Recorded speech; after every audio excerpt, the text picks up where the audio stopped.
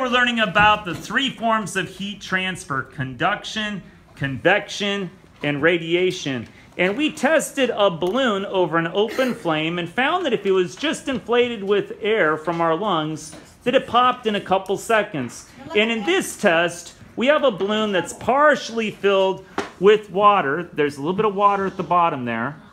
And it's filled the rest of the way with air. And we want to find out if a water balloon will pop over an open flame. So I'm over here with table 5. Hi. And I'm going to look at your water balloon here. I can see a little water there. And we've got an oil burner, so we're going to light that when it's right underneath our balloon. Now, do you guys predict that it'll pop, or? I think it'll pop. Take a little time. Well, okay, let's find out. Now, you guys jump back. Let's take a closer look at that, Kehlani. I'm attracted. It looks like that flame is right under the balloon. And it's not popping. It doesn't look like it's popping. Abby, where do you think the fire is going? To the balloon, to the air, or to the water? I think it's going to the balloon. Well, if it was going to the balloon, don't you think that that stretched rubber would pop really quick? I think it's going to the water. Okay, what kind of heat transfer moves through water? Is that conduction, convection, or radiation? What kind is that? Radiation. Convection.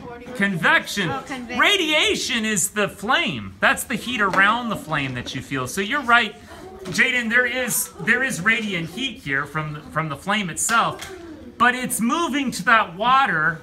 And that's why your balloon is still inflated. Let's check another.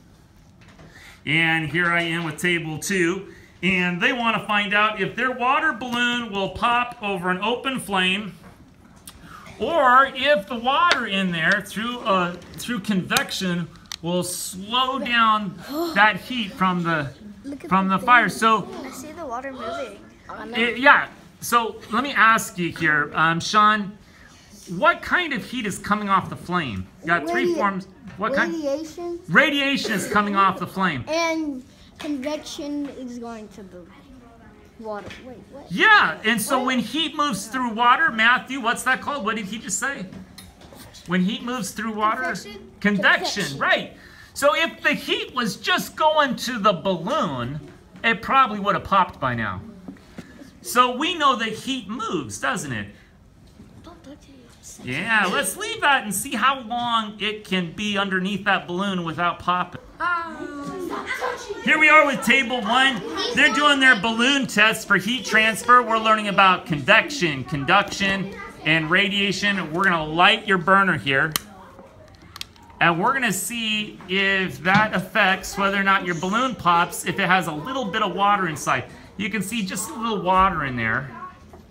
Eli, do you think that heat is traveling to the balloon or to the water? Water. To the water. And what do you call heat transfer through a liquid? What's that called? It's called... Is that conduction or convection? Convection. Convection. Good job. And here I am with table 3. And it looks like you've got something around your neck, Quentin. What's around your neck?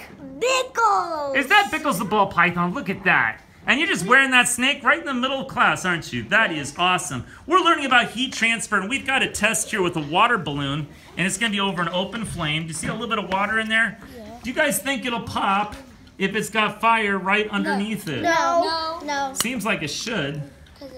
Oh, the fire is so like big. So what kind of heat transfer is an open flame? Hottie, what kind of heat transfer is that? Is it convection, is it conduction, or radiation? No, convection. Radiation is. Quentin says... Radiation. Because it's so far. That's thunder. Because it's fire, yeah. So you have radiant heat, just the warmth you feel from a flame. That's radiation. But when it moves through the water in the balloon, what's that called?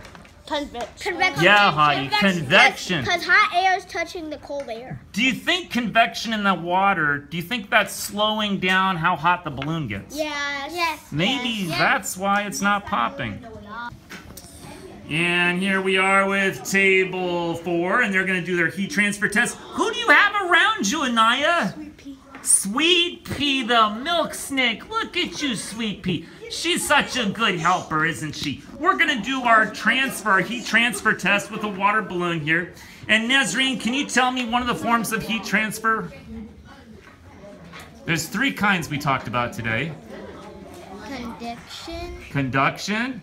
And What's another one, Kaylee? convection. Convection. And what's another one, Anaya?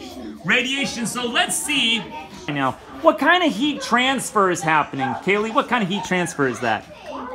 Say it louder. Convection. Convection. So not all the heat is going right to the balloon, is it? No. Some of it's going to maybe that water inside the balloon. Good job, Kaylee.